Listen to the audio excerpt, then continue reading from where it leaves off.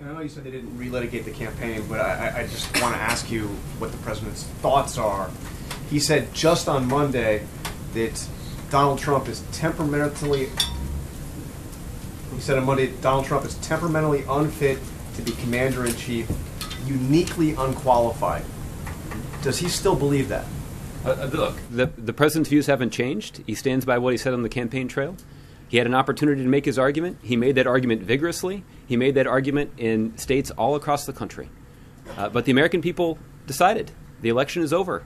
The president didn't get to choose his successor. The American people did. And they've chosen President-elect Trump. And President Obama is determined to preside over a transition that gives the incoming president the opportunity to get a running start.